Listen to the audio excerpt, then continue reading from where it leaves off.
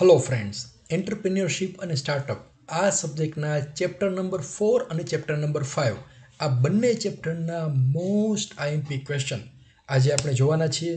એની અંદર chapter number 4 એનું title છે સપોર્ટ એજન્સીઝ એન્ડ ઇન્ક્યુબેટર અને આ ચેપ્ટરમાંથી 12 માર્ક્સના ક્વેશ્ચન પૂછાવાની સંભાવના છે. તો આ 12 માર્ક્સના જે ક્વેશ્ચન પૂછાવાના છે એના માટે ટોપિક નંબર 1 જે આપેલો છે state and national level support agencies end current promotional schemes for new enterprise એના મોસ્ટ આઈએમપી ક્વેશ્ચન એનો વિડીયો ઓલરેડી બનાવેલો છે જે આપણે કદાચ જોયેલો હશે. ટોપિક નંબર 2, 3, 4 એમાંથી કયા કયા ક્વેશ્ચન પૂછાશે એ આપણે જોઈએ. એના પહેલાં આ પહેલો ટોપિક જે છે એનો વિડીયો તમે અહીંયા જોઈ શકો છો. જો આ રહ્યો આપણું જે પ્લેલિસ્ટ છે એની અંદર 4A નામનો એક વિડીયોનું લિસ્ટની અંદર 4A આવેલું છે. 4A ની અંદર એ બધા મોસ્ટ આઈએમપી ક્વેશ્ચન જે છે આપેલા છે. લગભગ 4 ક્વેશ્ચન છે અને 5મો ક્વેશ્ચન જે આપણે હવે આ ચેપ્ટરમાંથી જોવા જઈ રહ્યા છીએ એ કંઈક આવી રીતે છે. આ ચેપ્ટરમાંથી 12 માર્ક્સના ટોટલ 3 થી 4 question પૂછાશે. Question number 1, state objectives of national level financial institution or state the objectives of એનું નામ આપેલું હોય છે IDBI like industrial development bank of India, ICICI, SIDBI, આઈએફસીઆઈ, NABARD, LIC, GIC, આઈઆઈબીસી, KVIC and so on. આ 9માંથી કોઈ પણ bank વિશે પૂછાય અથવા એવી રીતે પૂછાય list the national level financial institution એનું લિસ્ટ આપો તો આ બધાનું લિસ્ટ જ ખાલી લખવાનું છે. 9 છે એમાંથી જેટલા યાદ રહે એટલા આપણે લખીશું. ટ્રાય કરવાની કે 9 આપણને યાદ રહી જાય. પછી એના ઓબ્જેક્ટિવ કયા કયા છે એ પણ પૂછાઈ શકે છે. એ બધાના ઓબ્જેક્ટિવ લગભગ સિમિલર છે. બધાનું એક જ કામ છે બિઝનેસ કરવા માટે લોકોને પૈસા આપવા, એનું વ્યાજ એના જે કાંઈ ઇન્ટરેસ્ટ હોય એના પ્રમાણે એને લોન આપવાની અને બિઝનેસ ડેવલપ કરવા માટે એને મદદ કરવી. એના 4 કે 5 સેન્ટેન્સ જે બધામાં કોમન છે એ તમે લખી અને યાદ રાખી લો અને કોઈ પણ પૂછાય એ 4 કે 5 સેન્ટેન્સ છે એ તમે લખી દો એટલે એની અંદર પૂરેપૂરા માર્ક્સ છે એ મળી શકે છે. Question number 2, state objectives of state level financial institution. ઉપરની 9 જે છે એ નેશનલ લેવલ રાષ્ટ્રીય સ્તરની ફાઇનાન્શિયલ ઇન્સ્ટિટ્યુશન છે અને હવે જે આપણે જોવાના જઈ રહ્યા છીએ એ સ્ટેટ લેવલની છે એટલે ગુજરાતની છે. પેલું છે GSFC Gujarat state financial corporation, જીઆઈઆઈસી Gujarat industrial investment corporation, જીએસઆઈસી Gujarat small industries corporation અને GIDC Gujarat industrial development corporation. મિત્રો આ 4 જો લિસ્ટ પૂછાય કે સ્ટેટ લેવલ ફાઇનાન્શિયલ ઇન્સ્ટિટ્યુશન કઈ કઈ છે તો એની અંદર 4ના નામ લખવાના. સ્ટેટ એટલે ગુજરાત, ગુજરાત જેની અંદર આવતું હોય એ બધી સ્ટેટ લેવલની હોય અને એના ઓબ્જેક્ટિવ પૂછાય તો એ પણ લગભગ સિમિલર છે. ગુજરાત રાજ્યમાં આવેલી કંપનીઓ હોય એને ફાઇનાન્સ આપવું, એને સપોર્ટ આપવો, એ બિઝનેસ વધે એના માટે પૂરતા પ્રયત્નો કરવા એ લગભગ બધામાં કોમન આવે છે. તો આવી રીતે પણ પૂછાય કે state objectives of state level financial institution અથવા state objectives of any of this forward. તો આ રીતે આ પેજની અંદર જેટલા ક્વેશ્ચન આપેલા છે એ બધામાંથી મિનિમમ 2 ક્વેશ્ચન જીટીયુની એક્ઝામમાં પૂછાશે.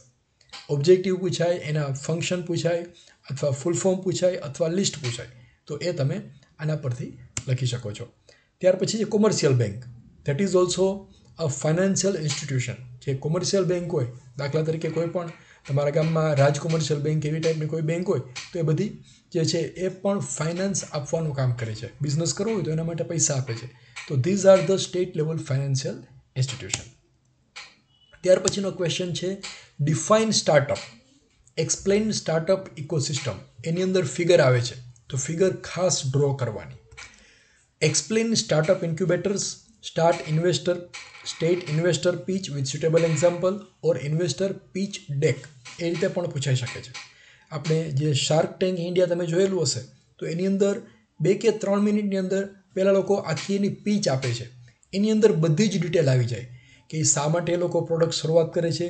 શરૂઆત નાનકડી વાર્તાથી કરે, પછી એનું પ્રોબ્લેમનું પહેલાં પ્રોબ્લેમ દર્શાવે કે આ પ્રોબ્લેમ છે, ત્યાર પછી એનું સોલ્યુશન આપે અને ત્યાર પછી એમ કે મારે આટલા રૂપિયાની જરૂર પડશે, અત્યાર સુધીમાં આટલો બિઝનેસ છે એ અમે કરેલો છે. એને કહેવાય ઇન્વેસ્ટર પીચ.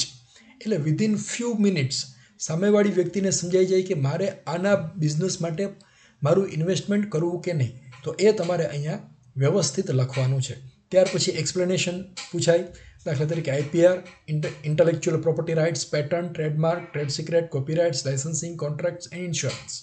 આ 8માંથી કોઈ પણ એક 100% પૂછાશે, રાઈટ. અને ક્વેશ્ચન નંબર 3, 4, 5 એમાંથી એક પૂછાવાની સંભાવના છે, તો એ આપણે તૈયાર કરી શકીએ છીએ. હવે કોઈ ચેપ્ટર નંબર 5, પાંચમું ચેપ્ટર જે છે આ સબ્જેક્ટનું એન્ટરપ્રેન્યોરશિપ એન્ડ સ્ટાર્ટઅપ, એના મોસ્ટ આઈએમપી ક્વેશ્ચન જોઈએ.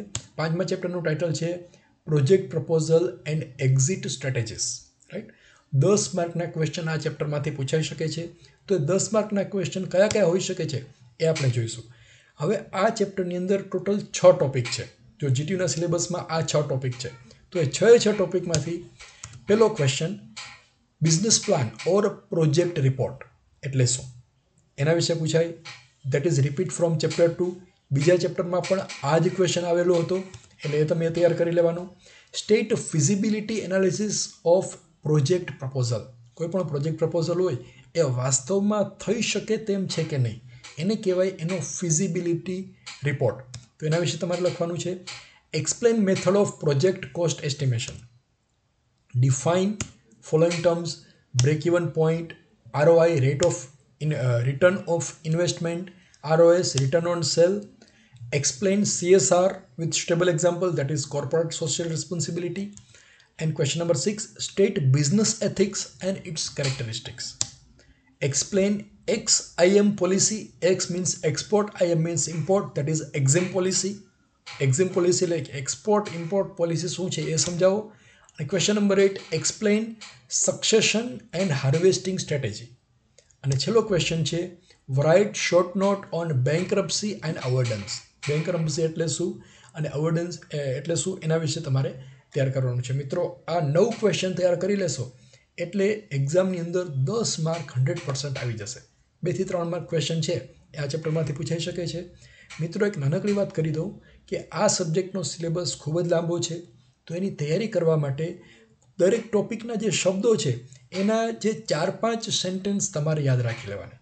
ત્યાર પછી વાસ્તવિક ઉદાહરણ પણ તમે એમાં એડ કરી શકો છો, પણ પહેલી લાઈન સાચી હોવી જોઈએ. પહેલી લાઈનમાં ક્યાંય ગપ્પું મારવાનું નહીં. છેલ્લી લાઈનમાં ગપ્પું હશે તો કાંઈ વાંધો નહીં, એ ચાલશે. અને જ્યાં જ્યાં ફિગર આવે છે, ગ્રાફ અથવા આલેખ આવે છે, ત્યાં બધે કમ્પલસરી આલેખ જે છે એ ડ્રો કરવાના. તો આ આખો સિલેબસ છે આજે અહીંયા પૂરો થાય છે. ક્વેશ્ચન્સ બધા આવી ગયા.